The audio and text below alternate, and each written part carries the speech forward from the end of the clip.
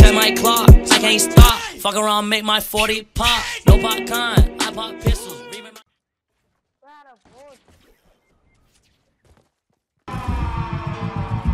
Take Money Promotions. I had to practice to come up, I'm on the roof to see the bottom. Yo, these niggas be wildin', they really losing me. Niggas that was saying they fuckin' with me was using me, but that was way back when I used to be what I used to be. They took the ladder off of the building and told us catch up, so I started flipping onions just so I can get my bread up. But now I'm going ham in the building cause they ain't let us, saying fuck the mozzarella cause nigga I wanted cheddar. My heart colder than a case of beers in the freezer. This is how you niggas made me though. Yeah, I ain't no killer until a motherfucker give me a reason. Nah, I never let them play me though. And the other day this bitch gon' tell me she love me, and then she said that she hate me, and now she saying I'm ugly before she wanted my baby. Niggas say I'm funny and telling me that they may be, but when I start going crazy, don't look at me like I'm crazy, nigga. Yeah, don't look at me like I'm crazy. My nigga moving that white, but don't look at him like he shady. My nigga move with that Tom, he'll figure how to go Brady, and all of my niggas dance to the max B. I'm wavy. I ain't saying I'm a player, but I'm kinda smooth. Shorty gave me head the other day, I wouldn't lie to you. I showed her where her knees and toes go when she riding you. Head, shoulders, knees and toes, I'll body you. Yeah. They never told me that's the cash rules, niggas around me. And I noticed that the girls, they love us. I know this shit, but girl, you ain't my only bitch that wanna be my only bitch. I did a couple niggas a favor, but they don't owe me shit. Cross me and I number 2 on them. Holy shit, oh well, waves on swim. Moby Dick, my heart 10 degrees in the summer, and that's how cold it get. Understand it, I'ma get it on my own, and I know that you gon' feel me if you listen to the song. They say words don't hurt you, but a stick could break a bone. If they throw me in the jungle, I'ma make that shit my home. And it's coke on the dishes, pocket full of wishes. Got my heart broke, now I ain't fucking with you bitches. And got my heart broken, eyes covered up in stitches, and the only way to fixing it. Listen, I said many men, many men want my head, I'm just trying to get my bread up. Niggas ain't loyal, got me fed up. I swear these niggas got me fed up. What about the times we was on the corner flipping quarters trying to get a half on sunny days? Hey YouTube, my name is Bear Witness. Welcome back to the channel. Now in today's video, we're going to be talking about the best controller settings possible. Now this is strictly opinionated, but I've noticed that ever since I started using these control settings, I have gone absolutely crazy. My shotgun aim has been pretty nasty lately. In fact, I very rarely miss shotgun bullets sometimes, but I don't currently use a modded controller like a Scuff or a Cinch or anything like that. So because I don't use one of those controllers, I have to take my finger off the thumbstick. So when I do miss, it's usually because I have to make slight adjustments while trying to jump and stuff like that. But that's just my thing currently. But that's a cool thing because with these settings, guys, this is set and they're designed for when you don't have those types of controllers. So when you do have those types of controllers, you should slap even harder.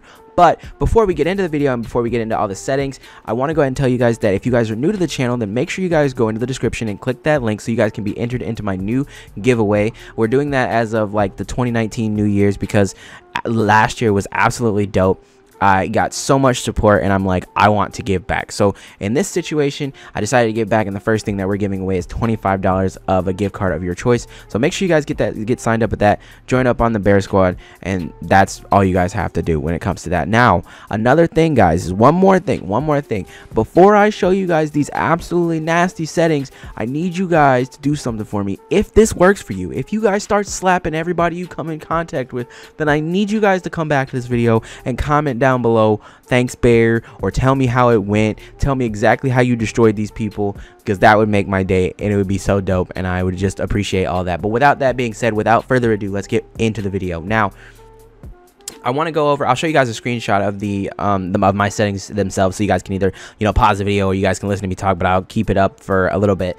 But first things first, we have our X and Y sensitivity. Those are at 0.7 and 0.60. Now, it took me a long time to kind of get this tweaked out to where I wanted it, but there's no need to really play on a high sensitivity anymore. Now, back in the day when the game didn't have the different, like, building and, you know, aiming sensitivities where there was just one set sensitivity, there was a big, like, you had to play on a high sensitivity in order to build and have, you know, a chance of, you know, winning most build fights in certain situations. But with that, you don't have to anymore. In fact, a lot of people are saying that the meta is going more towards being able to aim very well instead of being able to build very well, because of how, you know, there's so many things that nerf building in a way, you know, when it comes to the boombox and the dynamite and everything. So I play on a 0.7 and a 0.6. I think that this is very useful for me. I'm able to quickly adjust my shotgun shots. I'm able to, you know, it just works out very well. You guys can see it in the clips at the beginning of the video. this is probably the most fluid I've ever been when it comes to my Fortnite sensitivities, and because I've tried my best to not make these types of videos because I know that at most I'm an average player, but these settings have turned me into I'm impressed by myself. So that being said, I really hope that this actually works for you guys. Now with the targeting sensitivity, guys, I go ahead and go with a 0.3, and that's because I stem from back in the day when you know, people played COD a lot, and when you played COD, one of the biggest things was to have a lower sensitivity, so when you're fighting at a distance, you don't mess up your aim. So when it comes to that, I like to keep a low sense when it comes to the targeting aim. It's natural for me, so I feel like it might take some getting used to if you guys aren't used to playing some down low. Now this does differentiate sometimes on, like, when I feel like my aim's really off, I'll go down to 0.20, but usually I try to stay at 0.30, so there's that too.